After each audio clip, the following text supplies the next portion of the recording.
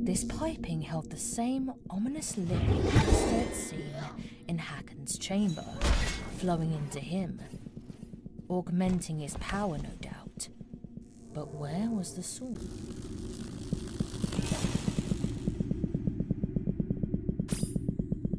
The villagers were unharmed, though their numbers had dwindled considerably.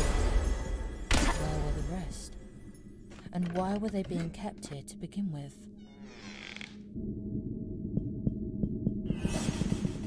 They were surely nearing the place they sought.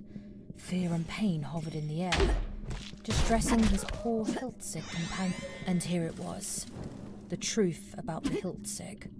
A truth Astor had already guessed, but tried to banish from his mind. Harvesting Diokek souls wasn't just one of Haken's magic tricks. It was an industry. It should have been impossible. But perhaps there was something about Diokek's souls not even Haken understood.